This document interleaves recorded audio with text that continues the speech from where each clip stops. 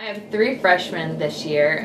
All of them I expect great things from. They're going to add to the game and really help us improve. As far as our sophomore class was fantastic with a transfer coming in, being a part of that sophomore class, and obviously, you know, my starting setter is in that sophomore class as well as one of my starting middles. They've really got on the court, gotten some playing time, and really stepped up for us, which has been nice. That definitely motivates me to work harder, as well as our record last year motivates us to work harder as a team and push not to have that happen again. I'm hoping that I can show myself as a leader. Last year I didn't get to play my position as a setter, was actually an outside.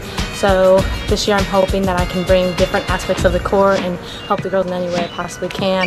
You know, Abby, who's been a starter, this will be her 2nd year as a starter. Now granted, she had to play a little outside for us last year, so she's happy to be back in her setting position. Malaisia, she was a starter on and off her freshman year as well. She'll get some more playing time here.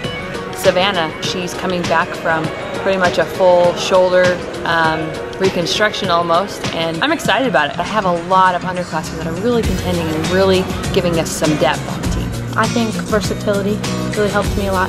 Being able to play a position and learn a position that I've never played before, and then now being able to come back to mine and be able to help other people and to be able to see both sides of the court, not just my position. Learn so many new things, arm swing, blocking techniques, defense, all that stuff. And it's going to be hard at first, but you'll get it after a while. My goals really are still to get the arm swing that I learned last year, perfect my blocking and my hitting, and as a team I think we need to work together more and communicate overall, and that will help us. Last year, it was a rough year for us. We had a lot of injuries. We had to overcome a lot of adversity. So last year I felt like they really did a good job as far as just kind of getting through that year, being mature about it, you know, prioritizing, doing the things that they had to do in order to be successful on and off.